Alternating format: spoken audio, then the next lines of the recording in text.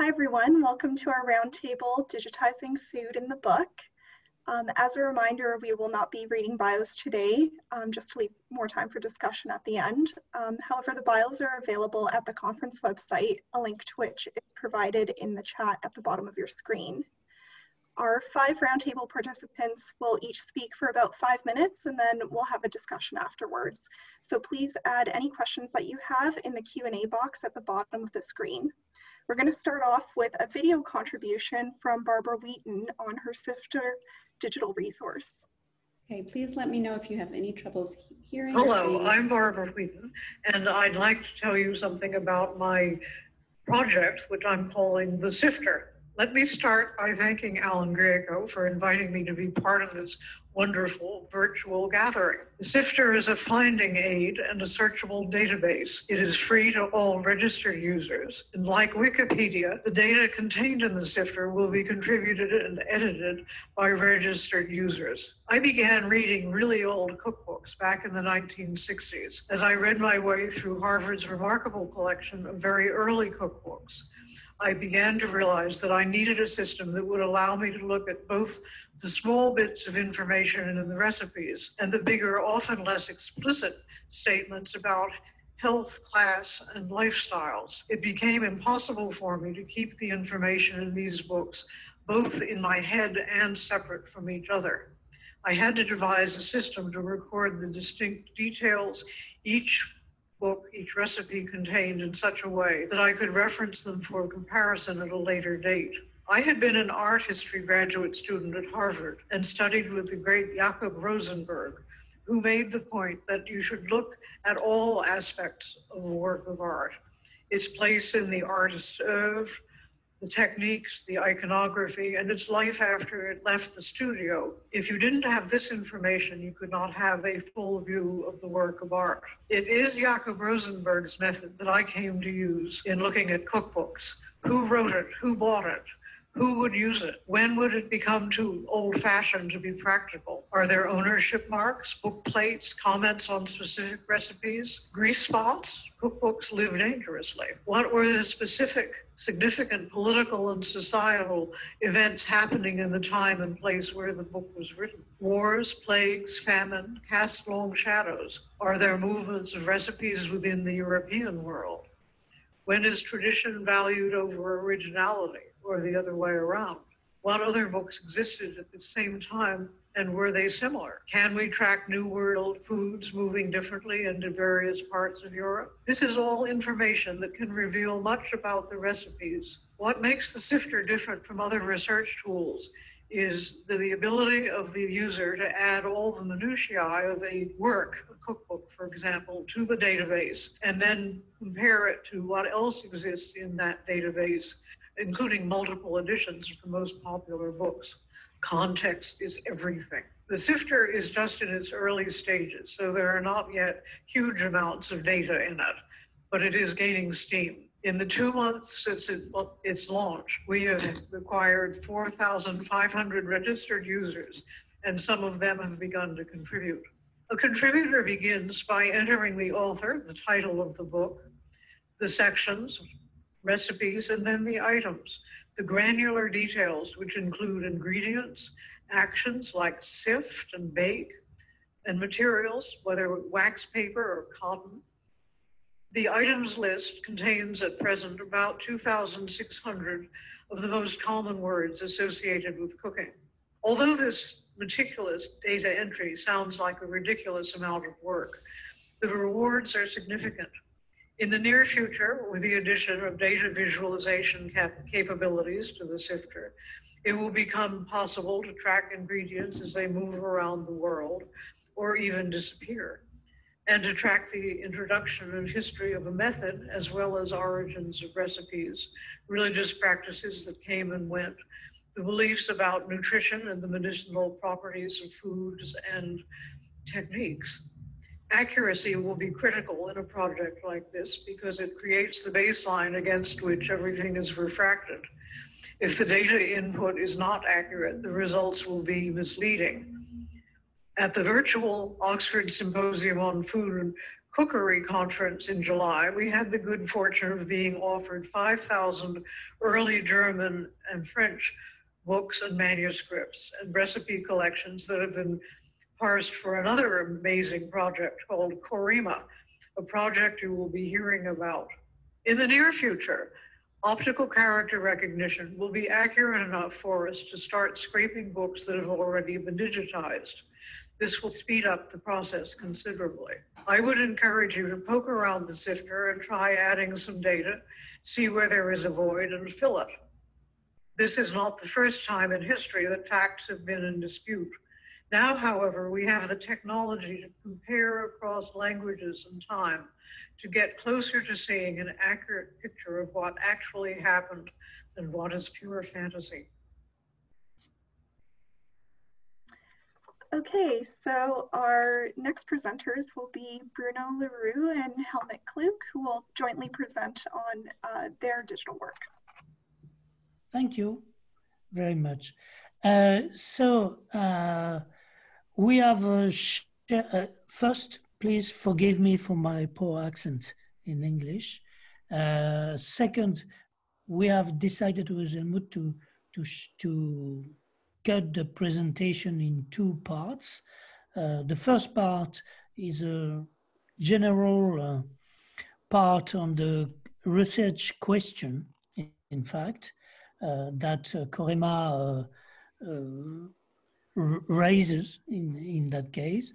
And the second part is more precise, and it will be Helmut who will speak, and better than me, of course. Maybe we can go to the second dia. Thank you. In fact, if we want to understand the reason of the reason why Korima began to be developed, we must go back to the 80s. In fact, during the 80s, the research on food history was concentrated on a social and economic approach. And in fact, during the 80s, the perspectives changed completely, and we began to work on a cultural approach. And in that case, with a cultural approach, the importance of cookbooks is really a major fact. In fact, cookbooks, we find them during all the history of Western food, from the Roman period until now, and even from the Greek period, but particularly in Middle Ages, where suddenly we discovered during the 80s the existence of more than 150 manuscripts, cookbook manuscripts, and with many informations. How can we treat this information? How can we do statistics? And how can we do comparisons between, for example, French, German, English cookery through the cookbooks? It was a question in the 80s, and in that time, we have already the material, nearly all the material, but we had not the capacity to do it by electronic tools. And it was a problem. We tried to do that, but in fact, we couldn't succeed. So I'm very happy that now we can do it. This is one reason why I'm very, very enthusiastic about Korima. I hope it will give some results. Very enthusiastic, I'm really sure, but this is the main reason for me. So thousands of recipes have been preserved in those medieval manuscripts. If we try to think about not only the number of manuscripts, but the number of recipes, of course, it seems that the task is more important even. Can you show the next dias? So this is the location now of known manuscripts. Manuscript from Middle Ages, from Middle Ages cookery, from medieval cookery. And of course, location now and origin during the Middle Ages are not exactly the same, but mainly it's concordant. So it's very interesting first to realize that cookbooks were copied all around Europe, and also that cookbooks were copied from the 12th century to the 15th century. This is our material, in fact. So 12th century, it's a manuscript in Latin that we discovered, or I say we, that means the research community discovered recently in England. Next, please.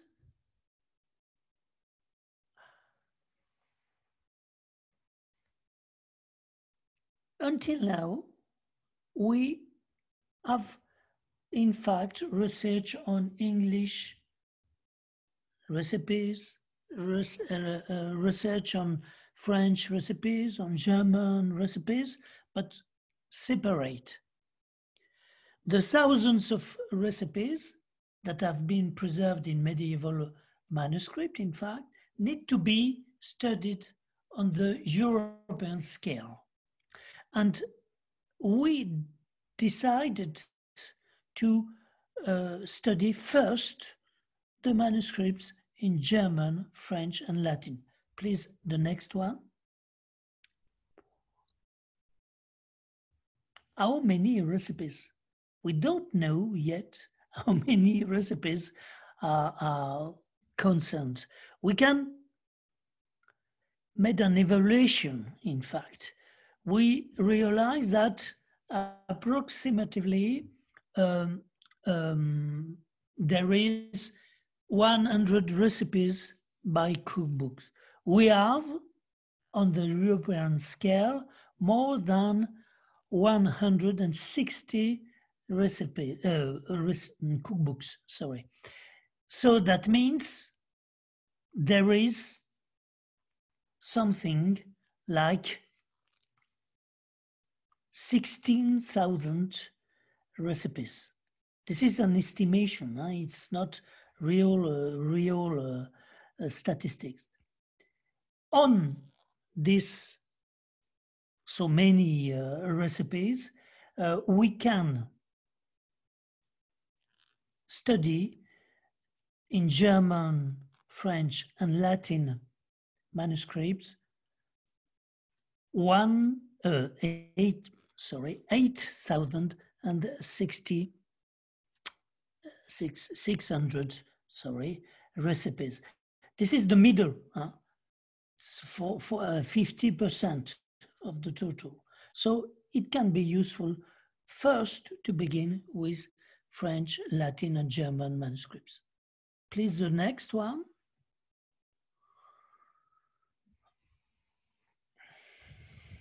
Our hypothesis, it's very clear.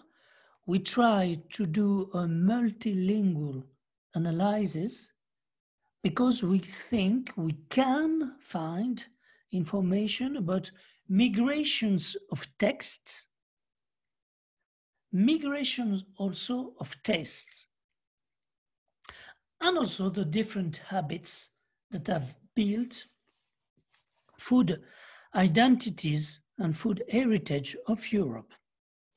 So it's on the medieval period, but it tries to imagine that the information can be useful for a general history or general study of food identities in Europe. The methodology is very clear, of course. First, we have to transcribe the text. Most of texts have been edited, but sometimes poorly edited. So we need to do a new editions for some of them.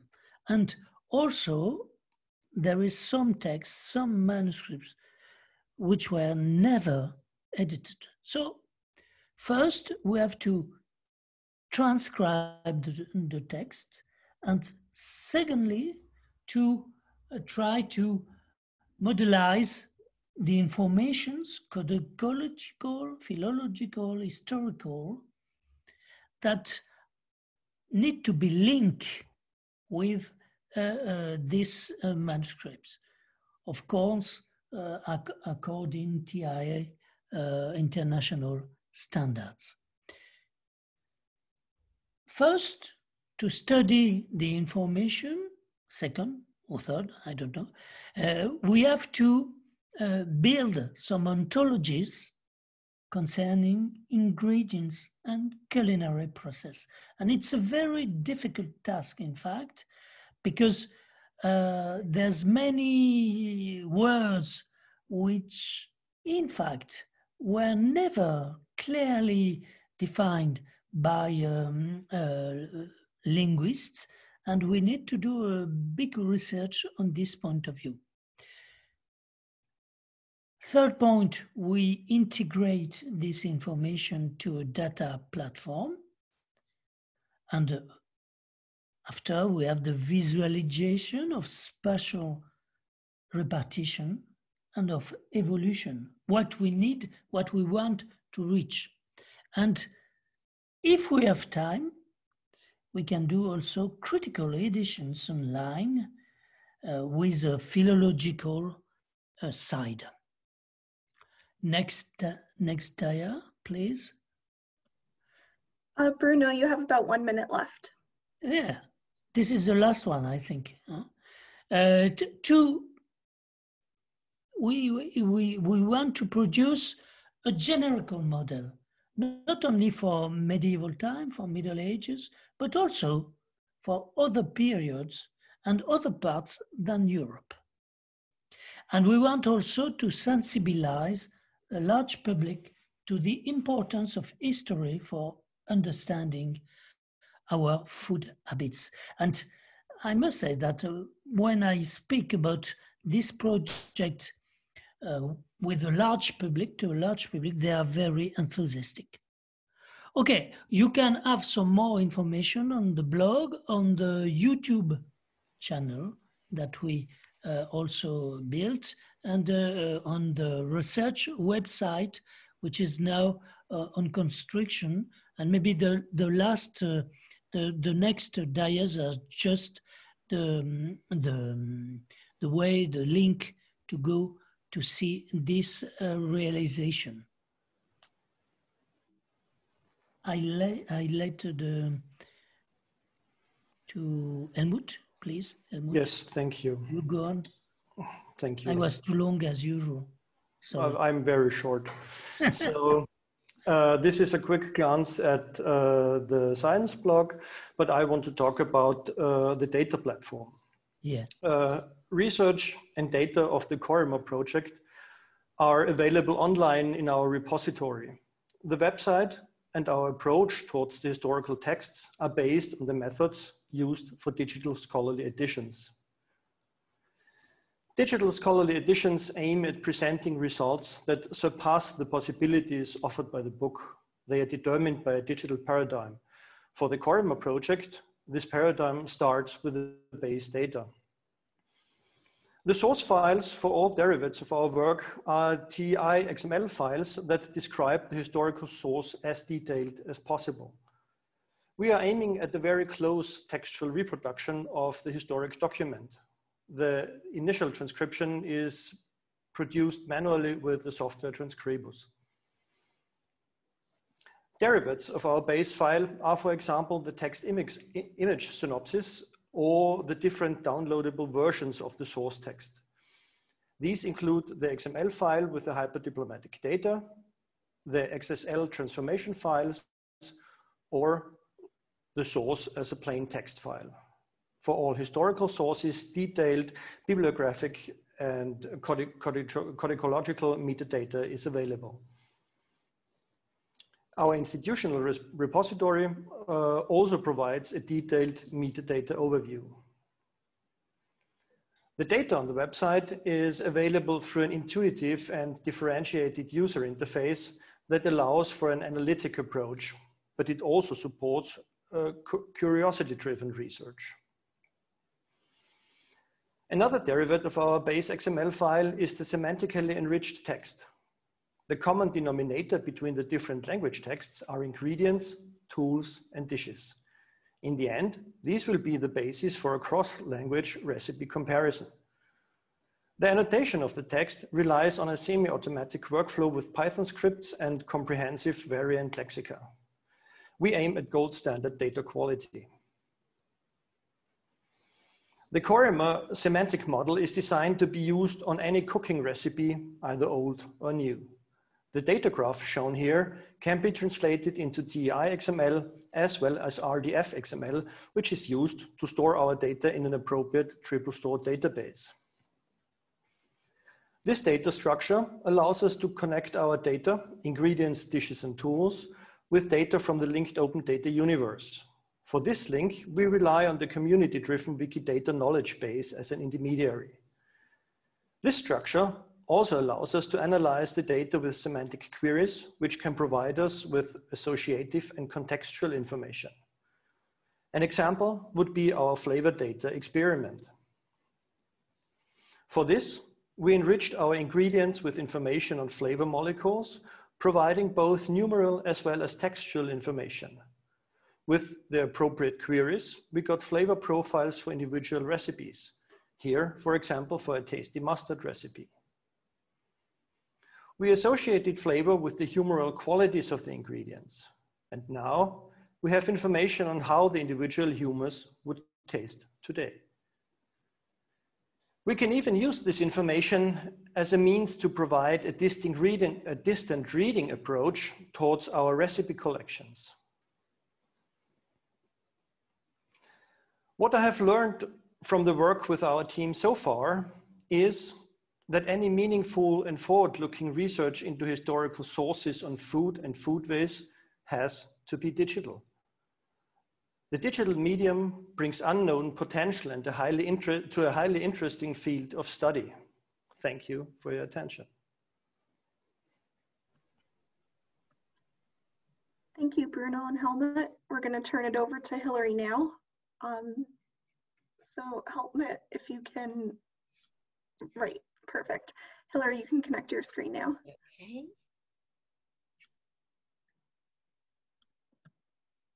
Hi, everyone, and thank you all for inviting me to be part of this amazing conference.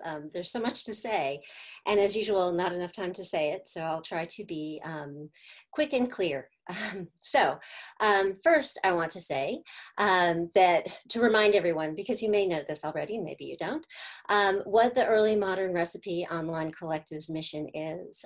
Our goal is to include scholars, students, and the general public in the preservation and transcription of texts written in English, recipe texts, written between 1550 and 1800. And there are a lot of them. I wish we had the precise counts that other presenters have had.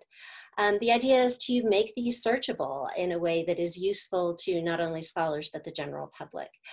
We started this effort in 2012, and at the time we were based at the University of Saskatchewan, thanks to one of our founding members, Lisa Smith. But of course, things have changed since then. We have developed a number of academic library connections. We began, our first text to work on was actually a welcome library text. But since then, we have established connections with places like the Newberry, the Clark, and the University of Pennsylvania libraries.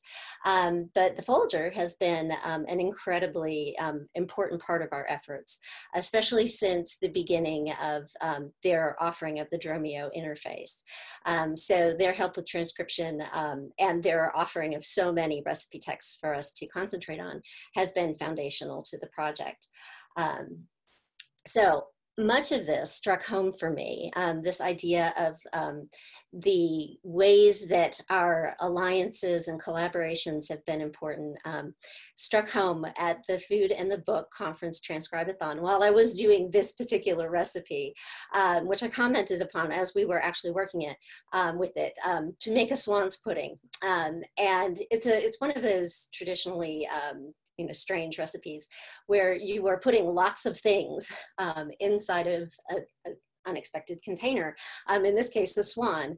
And one of the ways that this is described is through the phrase, mingle all together. And it became clear to me that this is exactly what MROC has been working on for so long.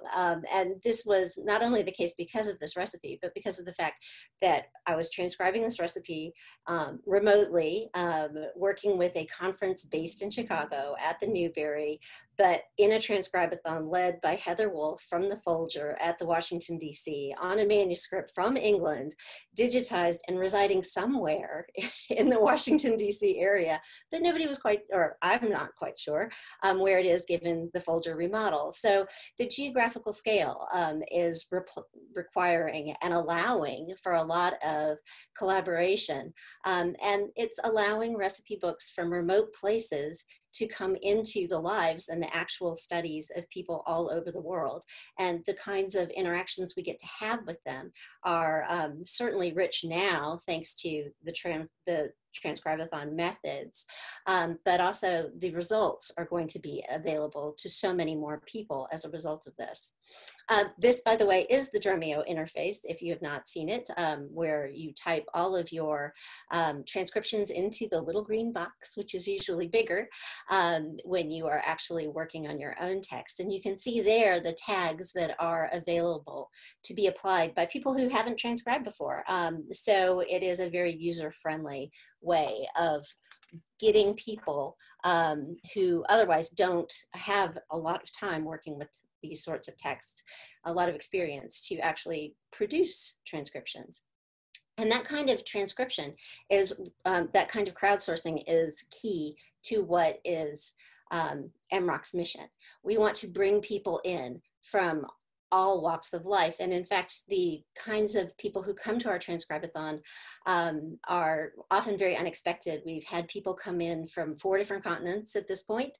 And we have certainly had people ranging from high school students to retirees getting involved, which is a really wonderful thing to do. When we do these transcriptions, we usually have people from multiple campuses, and the idea is to triple key each of the texts. Okay. And I do want to say that the Folger docents are doing so much of this too, which makes it really wonderful. So in mingling all of these things together, MROC is creating a virtual community that is dedicated to making these recipes accessible, showing the students and the public alike what makes them so interesting. Here, for example, is the recipe book of Constance Hall, which was the subject of one of our transcribe-a-thons, where she is doing a lot of mingling just on one page. So now that it's searchable, this text is indeed searchable thanks to the Folger's efforts to vet and put them on to Luna. You can find all of these examples of where the phrase mingle all together comes into play, not only in Hall, but across the selection of different recipe books. Here, by the way, are a bunch of transcribers mingling all together as they work on the Constance Hall book. Okay, and I want to say too that MROC has done a lot of work showing people and encouraging others to share the ways that transcription has been a part of their classrooms. That here you can see how Liza Blake is talking on our blog about transcription as a part of experiential learning, something that is emphasized on a lot of different campuses.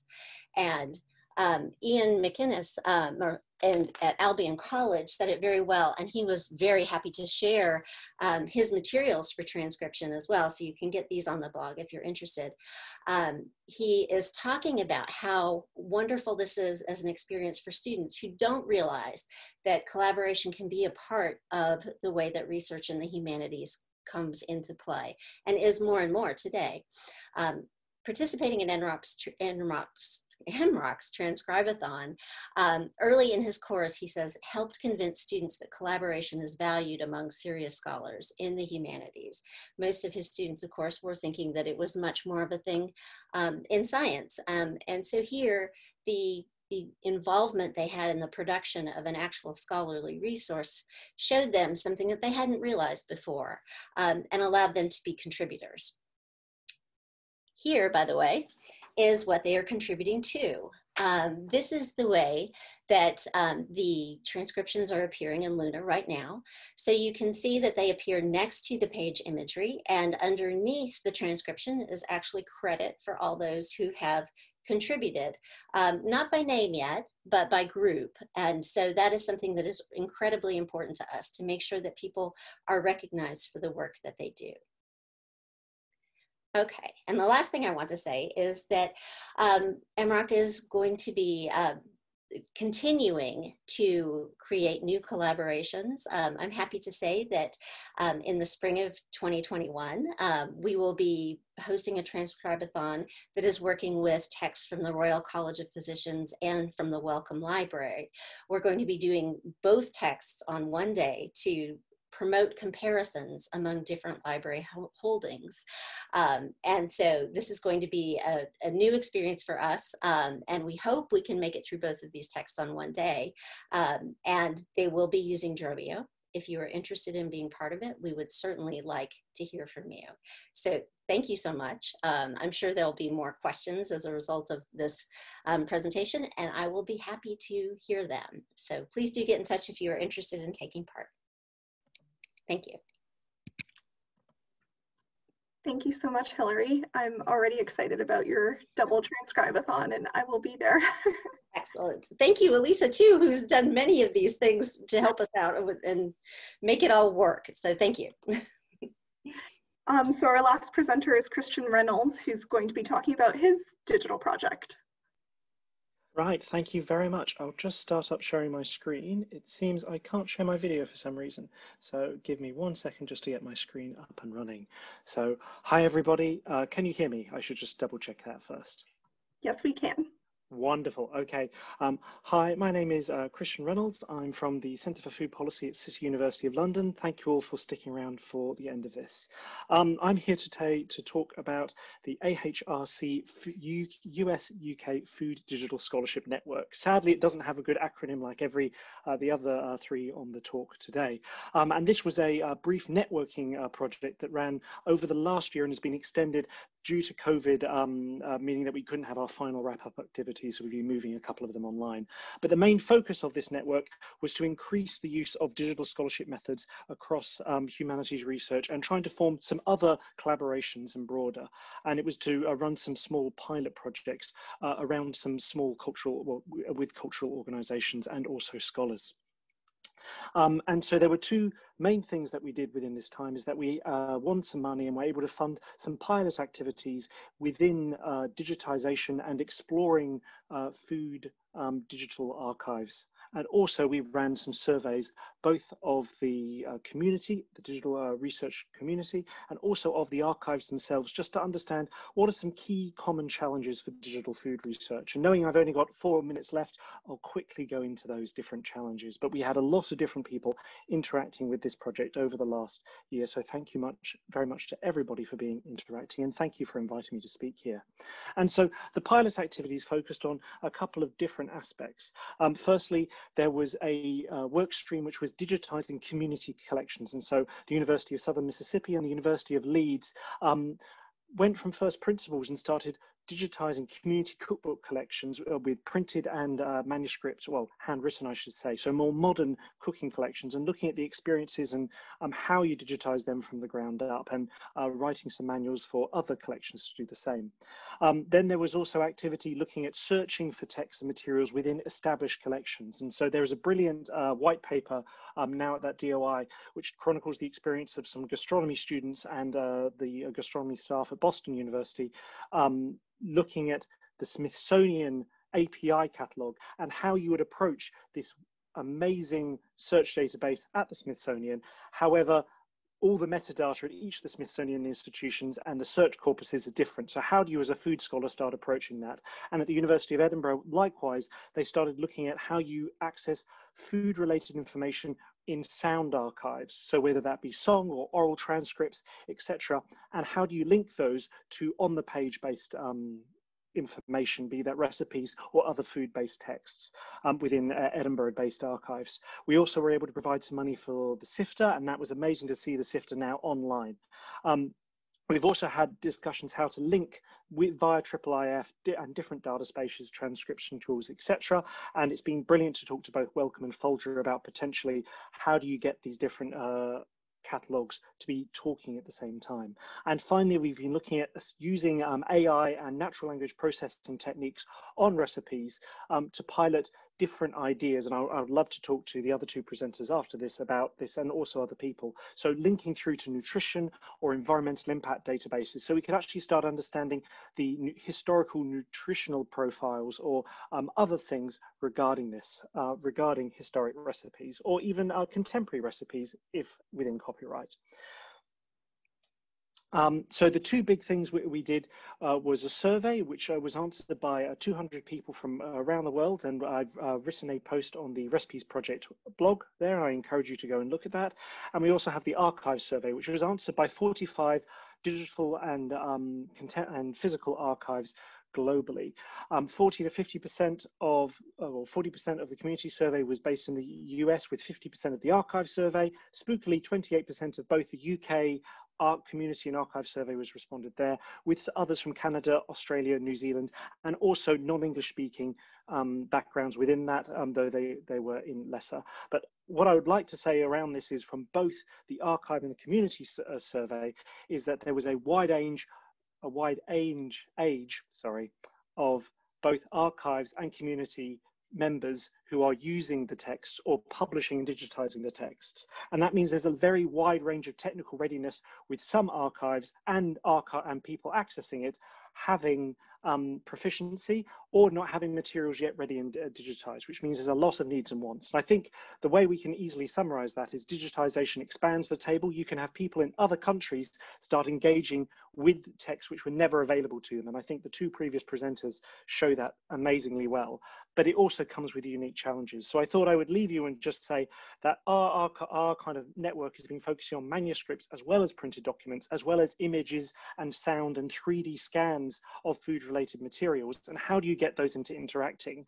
And how do you start interacting with them? And the big challenges here are funding. Where do you get money to start doing this research, this interdisciplinary or innovative research, but also where do you get funding to start digitizing the things that are unavailable? And from the archive survey, it showed that there is so much still undigitized, and we need to start thinking as a community, how do we actually help archives strategically identify what they need to digitize? And I think these two surveys were done pre-COVID, and since March, since not being able to access the physical medium anymore, it's just showing how much more valuable this is. But we also need to start having a discussion within our community and within the archives and together about how we link and search together if full optical character recognition is needed of the text. So I've had long discussions with Wellcome, because they've gone in and only optical character recognized the titles of all the dishes in the books, because that was a much faster way through. But again, these are problems for now, but in 3 or 4 or maybe 5 years, these will start becoming a much more networked and linked issues. But we need to start having these discussions. But I think this entire conference has been brilliant, because it's established and normalized these new methods of digital research, how we access, how we talk about this. So thank you for letting me invite, but there's some definite challenges ahead. But I think as a community, we can start solving them. So thank you very much. It's been an absolute pleasure talking. Thank you so much, Christian. That's really great context for all of our for all of the different projects we'll be talking about. Hillary, Helmut, Bruno, if you want to unmute yourselves and get your cameras going, we can all appear on the screen and have a discussion now. I really like the idea of starting where Christian ended, which is this problem of the challenges. This ties into a question that, Hillary, you received from an anonymous participant who asks, how does one control for accuracy and quality in a transcribathon? But I think that really this is a broader question for all of you about the problems with digital data across languages or across projects. So Hillary, maybe you can start since that question was directed at you. Sure. We control by having someone vet the transcriptions on the other side. And Elisa's smiling because she's been that person. And I think several of you in the audience may have been. I see Amy's also asked a question, and I know she is someone who has spent time vetting and training others to vet. This is indeed labor intensive, but yes, but it is far more effective than OCR with manuscripts, because even if OCR does find its way into handwriting in a way that is workable for other texts, with manuscript recipe books, it would take more doing because there are various hands in each book, and all the hands are peculiar in their own way. So the training of the OCR in that case would be quite labor intensive and would require vetting just as transcription does. Thanks, Hillary. Christian, do you want to take over? So my only context in this is having run some small things on Zooniverse as part of a crowdsourcing material, and that was, you had again the individual researcher at the back end having to look at that. But I think the method the Folger has with Luna is quite advanced. So maybe somebody would like to speak about that. I'm not sure. Yeah, I can just say on the Folger's end, after vetting, we go through many other stages, which I'm involved in. And it is quite labor intensive, and errors still slip through. So that's sort of the nature of it. Like there are always data issues. These are challenging documents to work with. Pre-modern and manuscript materials aren't very well, they're not necessarily suited to digital technologies yet. Helmut and Bruno, do you want to say anything about that? Well, I just can support Hillary when she says transcribing is labor intensive. So the question should be, what goal do you want to reach? Do you really want to have the whole text transcribed as we do? Or is it enough if you have the recipe titles and the ingredients? And for the last part, the transcribal software, for example, offers very good HTR models for different scripts. So it could be a way to speed things up. And things are getting better by the month. That is true. We have another question directed at Helmut and Bruno that's asking if, so this one's from Amy Tigner, and she says, thanks for the wonderful presentations about these digital projects. I wonder if there are plans for digitizing Spanish, Portuguese, Italian, or manuscripts from other European countries. But I can try to answer. This is the aim, in fact, but in the project now we have just funds to to work on the French, Latin, and Austrian, but German manuscripts. But we have partners, usual partners in Europe, in Italy, in England, and they really wait that with the result of Corema we can begin an enlarged project. That means a European project. I didn't discuss it with Helmut, sorry, for the before our meeting, but I'm sure we agree on this perspective. But first, people need to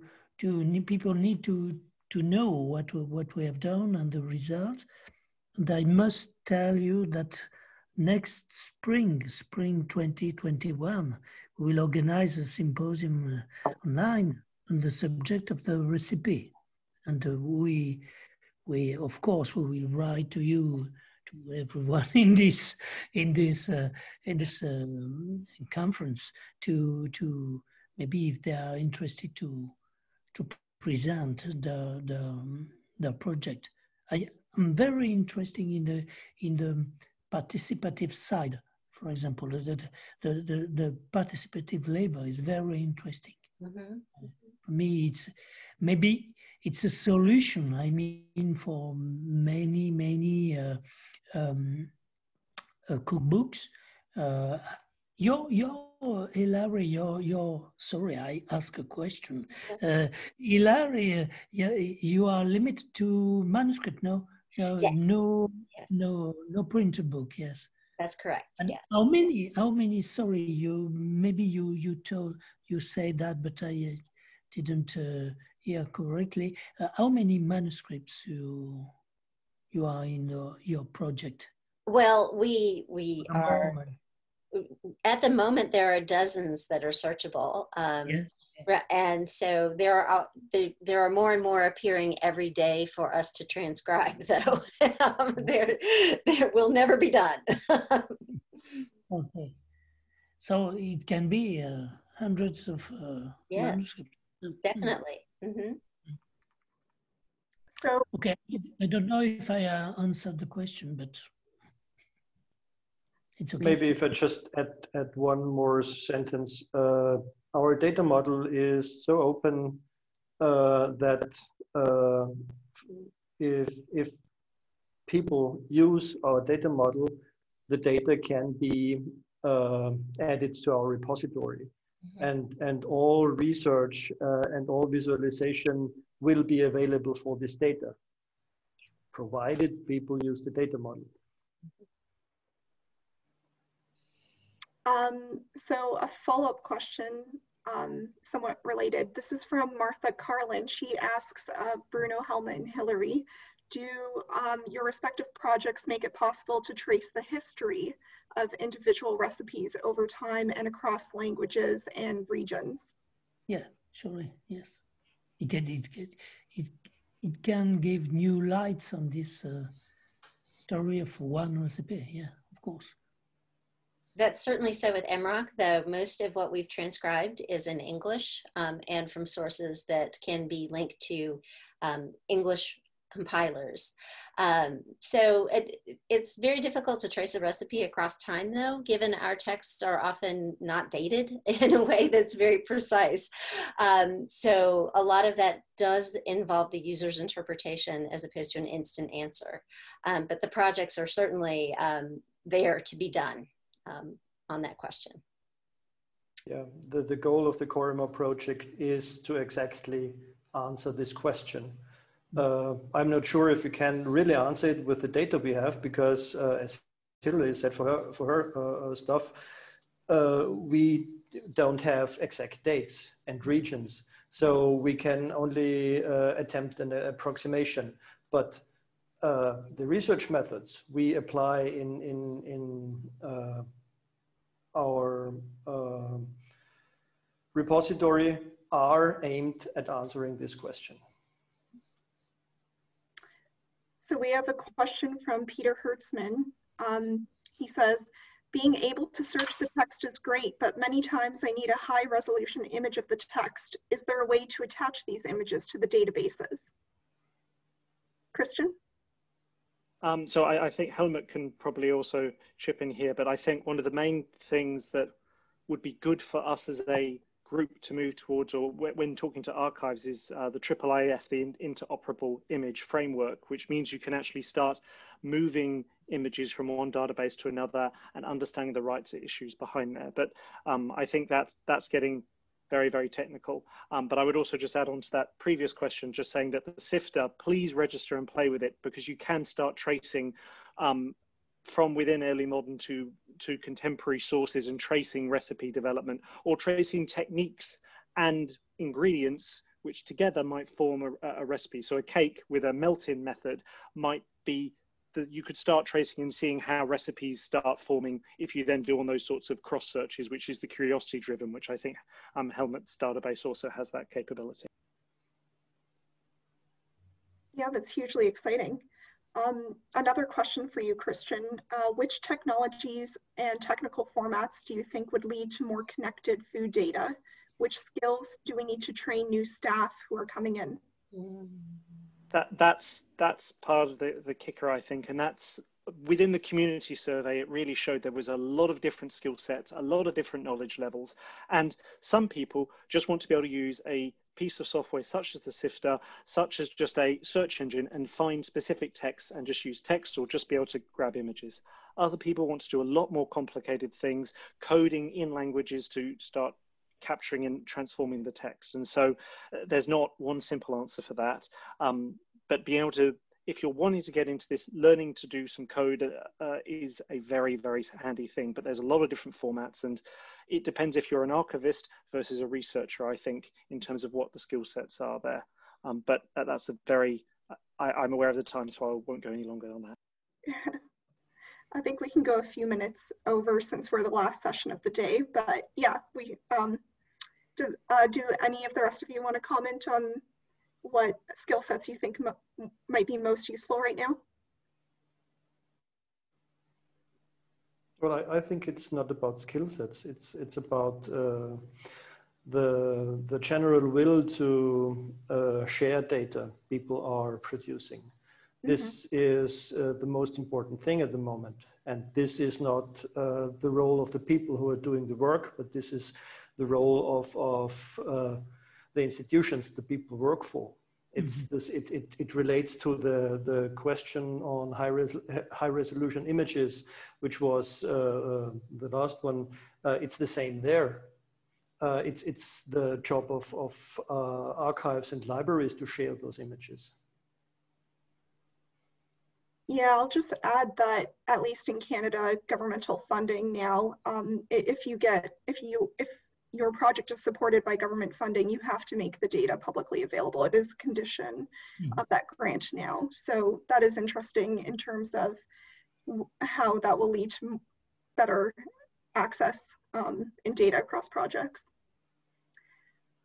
Okay, so we have a question from Kathleen Lynch.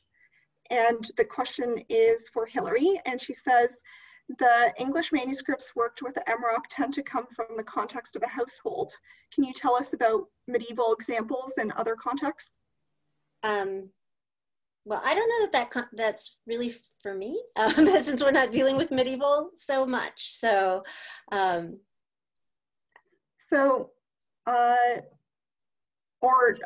there, Helmut or Bruno, do you have something to add to that? Yeah. What is a household context? I don't understand exactly. You mean family context? Yeah, I think they're generally, the ones that at least we have at the folder generally are produced within the context of a family and shared sometimes across generations, and are written it's not exactly the case in the medieval context, in fact. It can be, but not always. There is also a court context, courtly context, which is important, and medical context. So there can be different context for the medieval manuscript, medieval cookery manuscript. But what is interesting, I mean, I think if I can say something about the modern period, in the coexistence of printed books and manuscript books, and the comparison between these two materials is very interesting, I think. And if we can use a digitized material, maybe we can have a beginning of an answer of why in the period where printed books were very numerous and there were so many cookery books printed, why people goes to use manuscript. This is an interesting question, and there is no answer for the moment, no clear answer.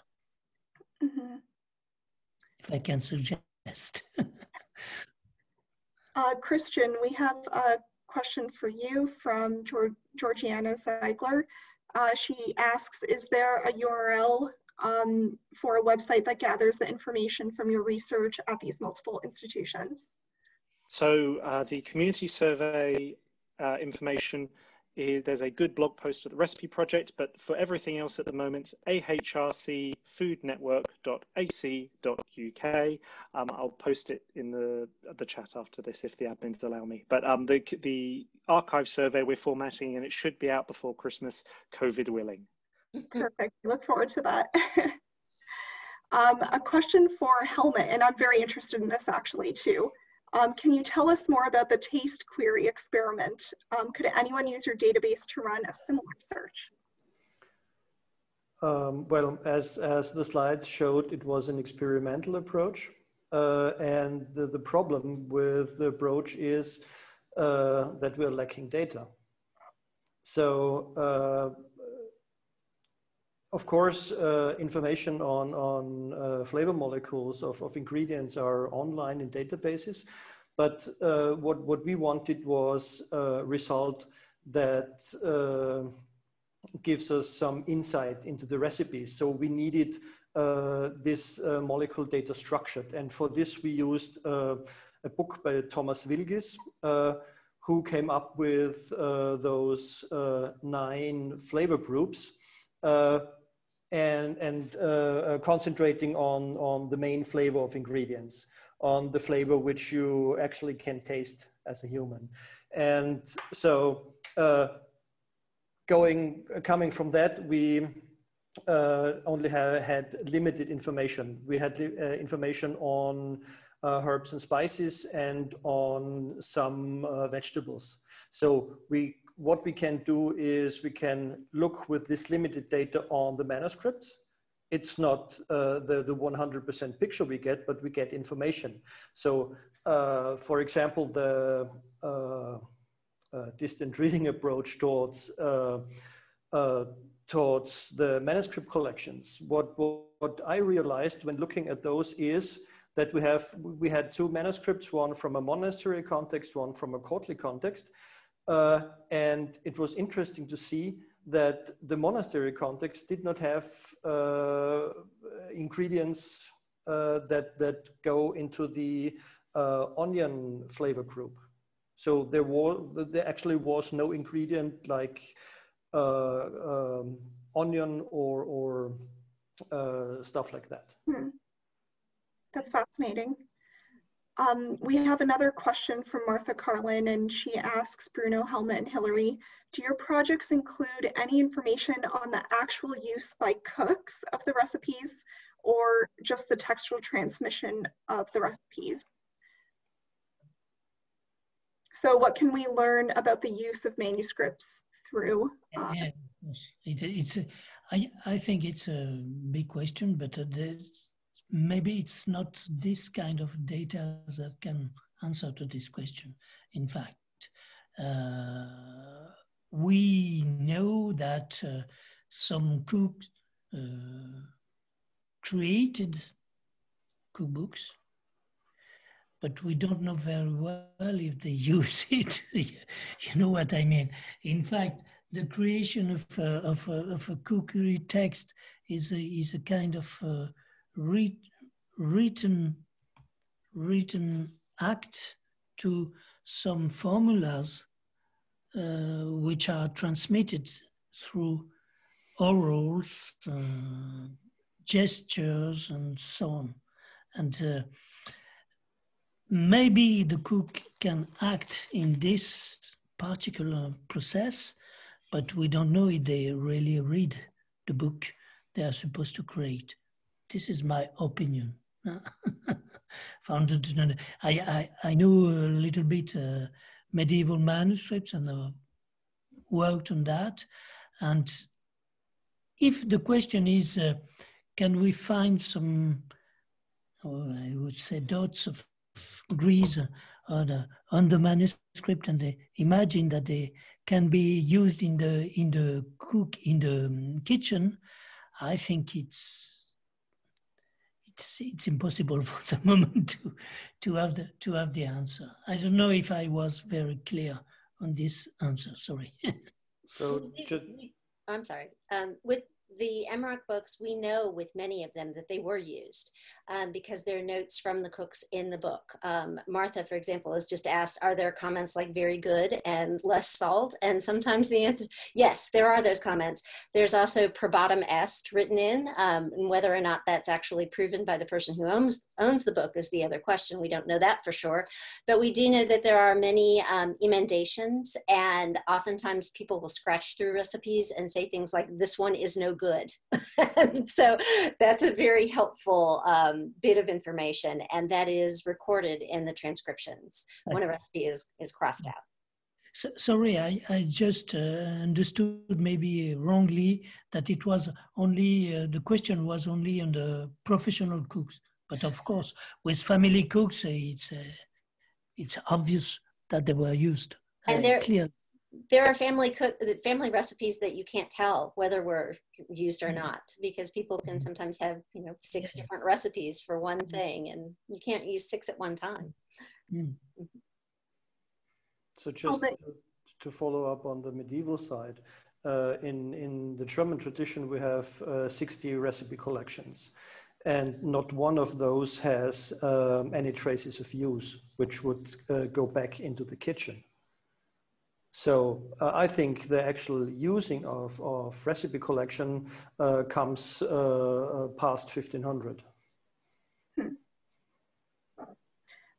So we have one final question, which is a good question for all of you, which will help wrap up our panel. So Lucy Hadford says, thank you all for some fascinating talks. I'm looking forward to the Transcribe-a-thon already.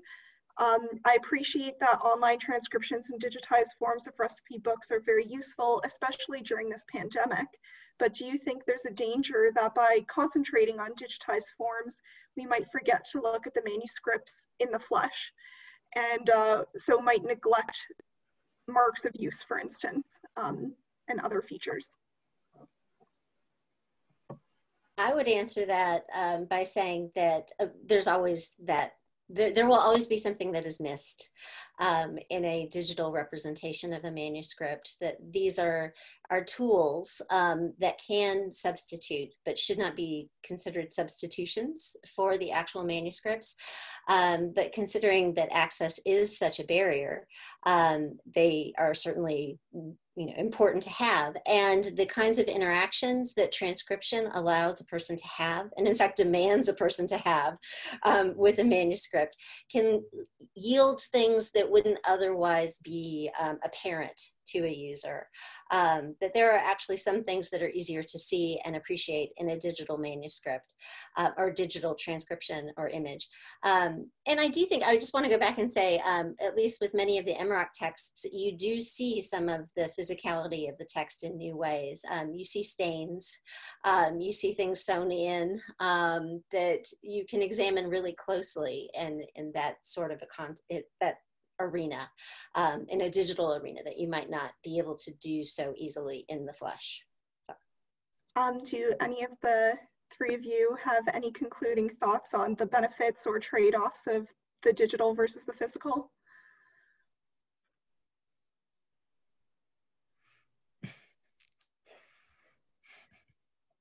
Okay, Christian, you want to say something? No, well, I was just going to say, I think the physicality of recipe books, of food texts, and the quality of the material, etc., all goes into analysis. But as Elisa said, the barriers to actually accessing this, and people in any country now can access an online text, be able to actually engage with it, is such a revolutionary thing. And I also think it's worth thinking about the access to audio, to visual, or even 3D imaging of those books and texts, and other materials such as cookery equipment from those eras that can actually be used to transport and engage. And you could not have that to the numbers of people without digitizing. And that's the real powerful thing, I think, and be able to link those things. Yes, to be able to put a cookbook from, say, the Welcome next to one held at the Clark, that's not possible without this kind of a project. Helmut and Bruno, do you have any final thoughts? No. I think both approaches, if I understood correctly, are necessary for the especially for really the specialist, in fact, who needs to see the manuscript, because even with a digitized form, very, very good, there's things that you see only if you see the manuscript by itself. But I think for most of people, it's not necessary. This is an answer. I don't know if it's a good answer, but. Yeah, I just want to support this, because so my opinion is that in the end, the digital medium wins. Of course. Yeah, that was the conclusion of your presentation. Make it digital. I think more than ever, everyone in the audience appreciates the work that you're doing on your digital projects. So thank you for that work and for joining us in this roundtable. So everyone is applauding for you in the background. And to everyone who's listening, don't forget that our final public program is on Monday, so please join us for that. Thank you for listening in. Thank you. Thank you. Thank you. Thank you. Thank you. Bye. Bye. Bye.